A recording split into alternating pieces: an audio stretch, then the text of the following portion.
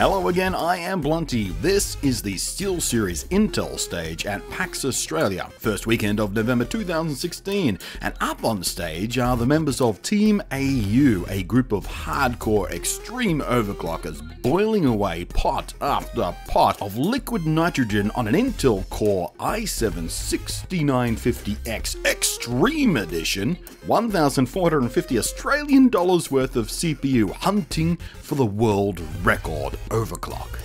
And spoiler alert, they nailed it! Live on stage and all. Yes! We did it! We got the record! TeamAU! TeamAU! TeamAU! TeamAU! TeamAU!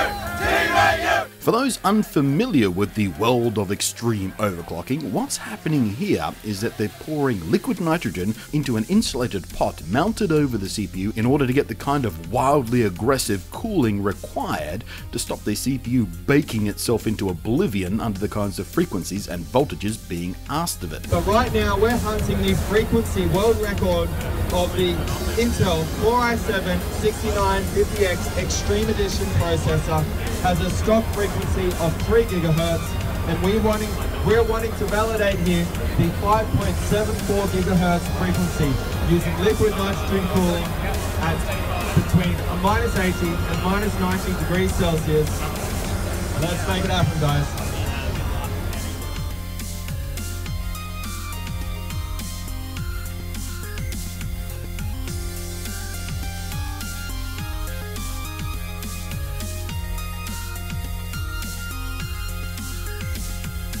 So my drink's been getting a bit warm here, so I'm just going to cool that bad boy down a bit. Get some nice cooling happening there. And let's find out.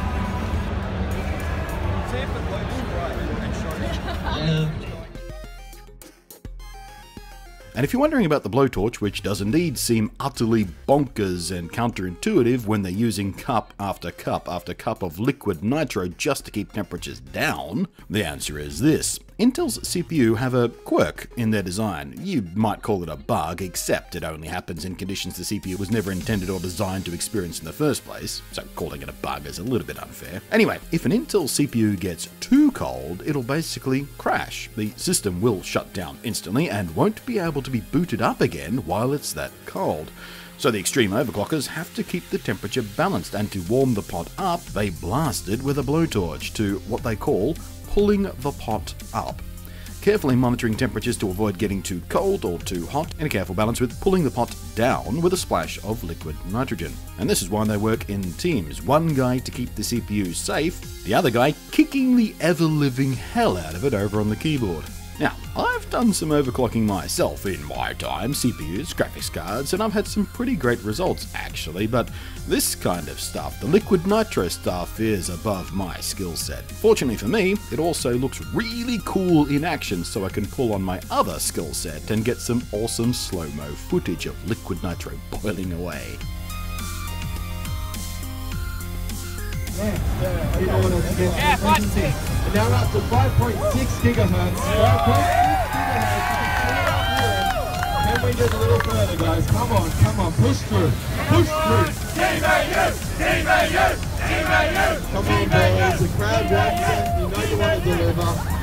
Don't let them down. No pressure. Come on, the hype machine. It's going, it's true, it's real. Oh, I just been told this is the Rush B run. It's on!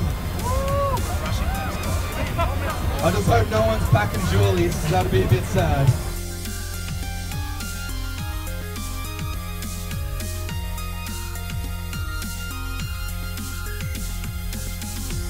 Now this is when you know that it's getting serious. When Dino steps in, he's like, I need a CPU too. Stick with it. Overclocking is like the practice. We just want more. We've already gone and taken the world record frequency. We've figured out what settings are needed for that. But for it to count internationally, what we need is the validation file. So the boys have gone through, double-checked that the program's working correctly, that the hotkey for the validation file is working correctly. So this is all about making sure your I's are dotted, your T's are crossed, and everything's sorted out before you go for that final run. So here they are. They're pushing up the frequency now, and Matt's ready to hit that hotkey to get that validation file. Come on, boys. 5.744. This is it. This is the world record frequency. We're looking for the validation file to work, and it froze trying to validate. Oh, frustrating. Come on. Come on, boys. I've been told this is the last attempt. This is the last attempt. So be mindful. Make it happen. Stay focused. So you don't lose your Zorch. Here it is. I got you. I just want to give a big shout out to Intel, GIGABYTE, Steelseries for being able to make this happen. So this mouse pad here is getting a bit frosty. As you can see, that's a soft cloth pad, and that's actually getting stuck inside. So I'm sorry I can't throw this one out because it's going to be up here for the streamer's leader. Alright, so what you can see up here is that they're currently sitting at 5.526 gigahertz. I mean, just crazy to think that the boys can jump on here, quickly set up a platform, cool down to sub-zero temperatures and get these insane speeds. Now this does not just happen by fluke. These guys do a lot of pre-testing, a lot of work goes into these sort of things. So James, can you tell us, what does it take to take the world record? Probably 2 or 3 weeks of prep and 1 or 2 days of just 8-hour overclocking on the day. So normally, sometimes you get lucky, but normally it took some weeks to work. So it's 100% or bust? Yeah, pretty much, yeah. Nice, nice.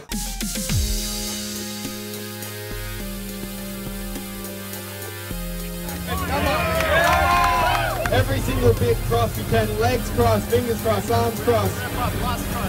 We need a wrap. So this is the last run. Pressure's on. We're at minus 94.6 degrees. Come on, boys. Make it happen. Make the beautiful thing happen. As James douses another hit of LN2. And Matt's looking to push the frequency up. Give a big shout out to Intel, GIGABYTE, and Steelseries for being able to make this happen. And while this is going on, I really want to be able to show some love to the crowd here today. So right now, I'm going to do a quick crowd selfie. Let's do this, Pete. Everyone in there. Yes! We did it! We got the record! We got the record! 5.74 gigahertz! The validation file is done. Congratulations to Team Australia, Extreme Overclocking, and especially well done to James and young coach Rabascus, as well as Maddie, 0+0 Morrison. Congratulations, boys. We just hit a world record for this CPU. That is the fastest Intel Core i7-6950X Extreme Edition CPU in the world, and that was done on the GIGABYTE X99-SOC Champion Motherboard. Congratulations, guys, and thank you to all of the audience here for joining us on this rad journey. It's absolutely amazing. Thank you very much, guys. It's all about the community. Thank you. Awesome. Congratulations, guys. That's you. Big congrats to the Team AU boys. They're setting a goal, smashing it down, and all while live on stage, on a noisy show floor, a hungry expectant audience in front of them, and worst of all, a hard time limit to get off the damn stage so the next event can start. But they did it. The world's fastest Core i7-6950X Extreme Edition right there. I wonder how long they'll be able to hold the record. You should probably keep tabs on them on their site, or their Twitter, or their Facebook or something. Team AU kicking ass under pressure and, wait for it, staying cool. Thanks for watching. I am Blunty, and I will catch you next time.